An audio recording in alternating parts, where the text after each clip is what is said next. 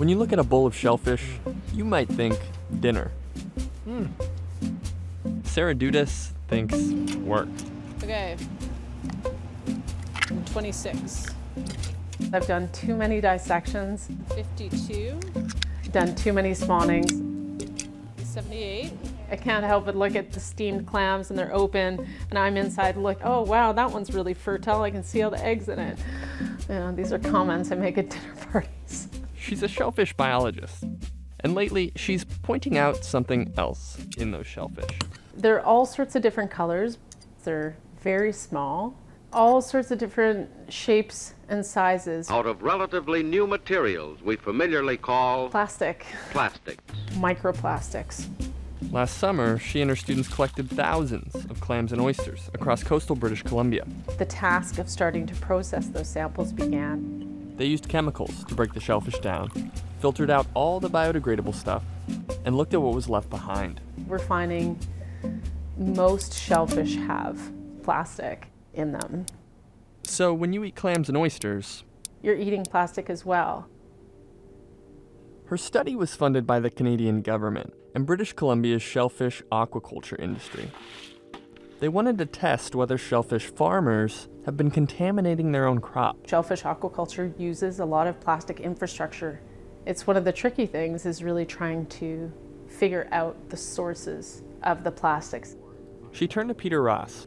He's been studying ocean pollution for the past few decades. I try to let the ocean inform us and guide our research priorities. We've long known that debris and litter can be a problem for sea life. A few years ago, Ross began studying the world of plastics that don't show up in photographs, sampling water off the Pacific Northwest coast. And we were floored. We documented widespread microplastics from 200 particles per cubic meter of seawater all the way up to 9,200 particles per cubic meter of seawater. Large numbers. We see little fragments. We see microbeads. Microbeads. From toothpaste and facial scrubs. We see nurdles. They're just resin pellets that can be melted and formed into whatever. We see polystyrene beads. Like I went to the dollar store at Christmas and they were selling styrofoam beads as fake snow. Why? But 80% of the particles of microplastics that we're running into consist of fibers. We see loads and loads of fibers. They're being readily ingested and consumed at the bottom of the food chain. So we're finding them basically in every species we look at. We need to know where those fibers are coming from. So lately, Ross's science lab is looking more like a crime lab. Okay, so we found this little particle. He's using forensic technology to trace these fibers back to their source. We're just going to pinch that down there and confirm what they are and where they might be coming from. It can calculate a particle's chemical makeup and cross-reference it with a global database of materials. So if we look at, say, the second and third ones, which are commercial products. It's a good match. You know, 1, 2, 3 beautiful peaks. Good match. Nylon fiber, yeah. So this is kind of nice because they're all nylon, and you've got the data. They've also identified plastics like olefin and polyester, pointing to the fact that many of the fibers ending up in the ocean are starting their journey much closer to home, probably in your home. It would suggest that fibers are coming in part from our own clothing.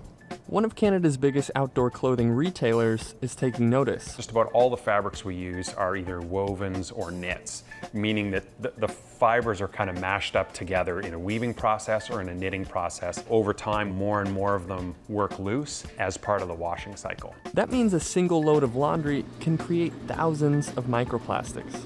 And filters on washing machines and wastewater treatment plants aren't built to catch fibers that small. Those are getting flushed out into the water system.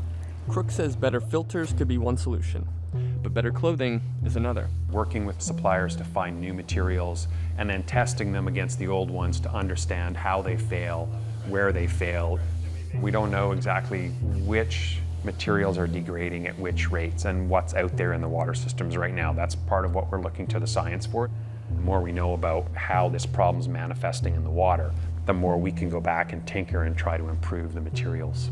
He hopes the data will start a conversation within the global apparel industry and beyond. Yeah, it's a society issue. It was indeed lucky for us that the men of plastics had labored so long and well. Ready to bring new beauty and comfort to your home and add charm to your peacetime living. When we look around our home and our work environment and our cities, we see plastic everywhere. My concern is that we've got this latent reservoir of products that is basically a future supply of broken down microplastics. And those microplastics are in turn ingested up into the food chain. So should you be concerned about being part of that food chain? Scientists don't know yet. Literally every day we're learning more about the risk that those microplastics might pose to the animals that are eating them, us included as well. But they do know how to avoid seeing the worst effects. Reduce plastic. Reduce our use of plastic.